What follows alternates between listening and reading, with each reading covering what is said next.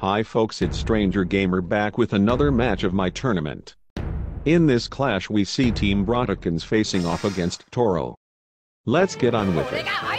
Up first for Team Brontikins we have, well, Brontikins of course. Boasting a moveset of Defense Burst, Dromio Rush and Ocean Panic.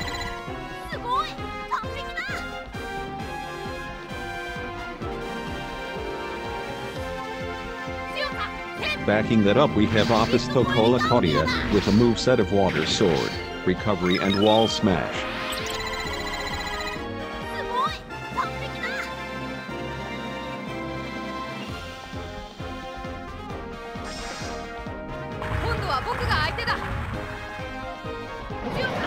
As for Toro we have Dinosaur, Revival type, with a moveset of Quake Saber, Earth Barrier and Mole Attack.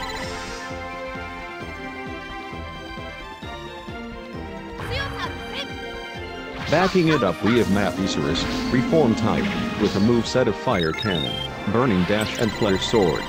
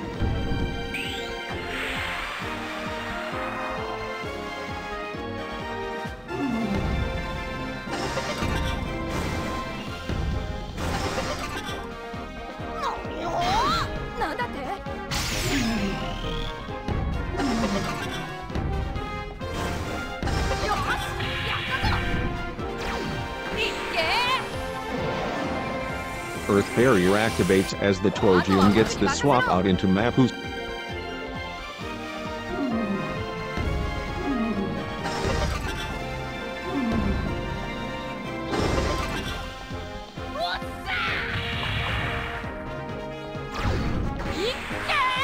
Support effect coming into play there.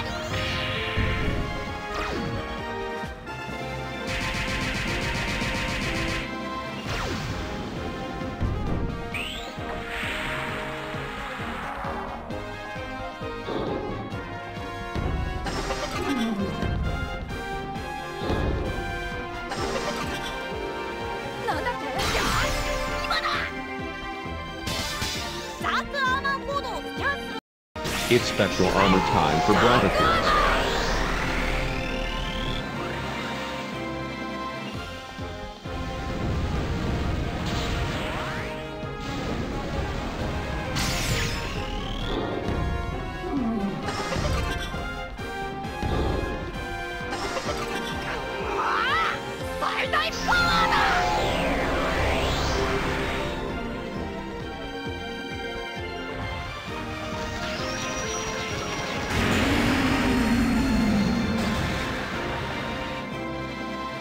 Big hit from Brontikins.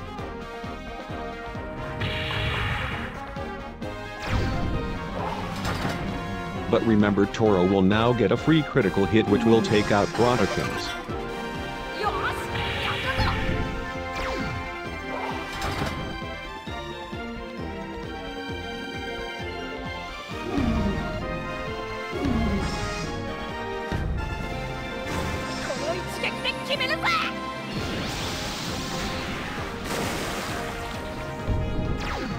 Earth barrier saving Toro from defeat.